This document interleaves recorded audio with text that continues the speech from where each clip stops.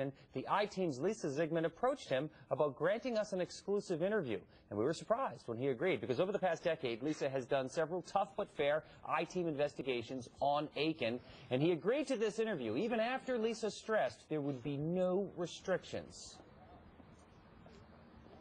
All of us are fallible. You know, we make mistakes, say things the wrong way. I've relived that moment many, many times. But do you regret it? Of course you regret it. You think, well, what it would have been like if I hadn't done that. Todd Akin says he's making a comeback, and he has a few choice words, too, for Karl Rove and the rest of the Republican establishment.